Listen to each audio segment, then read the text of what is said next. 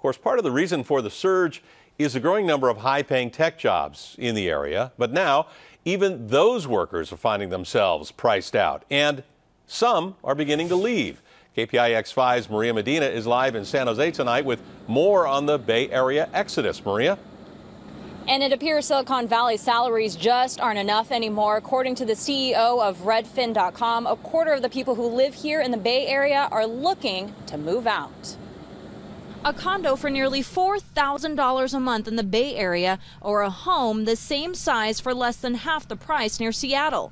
A 730 square foot Bay Area apartment for $2,500 a month, or an apartment with a little more space in Dallas for $1,000. This place is very expensive, I would say. It's no secret the cost of living here is high, but now even those making good money are saying bye-bye Bay Area. And certainly we see a lot of people checking out of town. Mark Beltramo, the president of Piedmont Moving Services in San Jose, is seeing what GeekWire.com is reporting.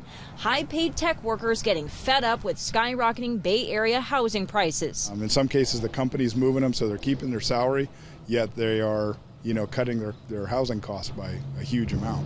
They say that they cannot believe how outlandishly expensive housing prices are, and they're out.